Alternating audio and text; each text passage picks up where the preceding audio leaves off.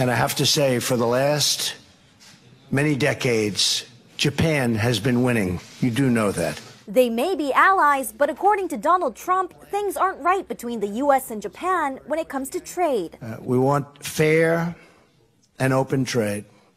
But right now, our trade with Japan is not fair and it's not open. The U.S. president pointing to, quote, decades of massive trade deficits with Tokyo on Monday, speaking at a joint news conference alongside Japanese leader Shinzo Abe.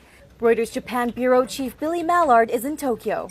Now, the way President Trump speaks about trade, it's typically for him a zero-sum game. It's a bilateral game. He equates an American trade deficit with a loss. He often uses those terms.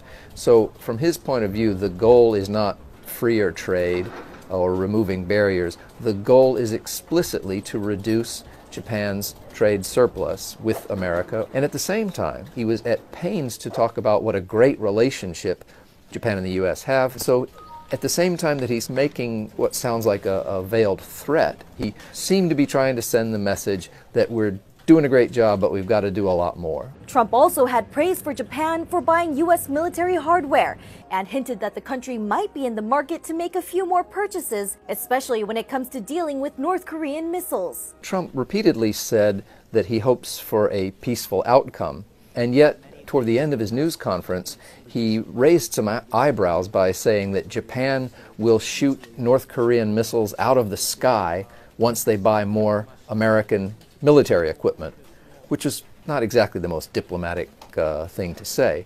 And Prime Minister Abe sort of obligingly said, we would shoot them out of the sky if necessary. Tackling Pyongyang's nuclear program is a big priority for Trump on his trip to Asia, and it's sure to be at the forefront of his agenda on Tuesday as well, when the next leg of his visit begins in South Korea.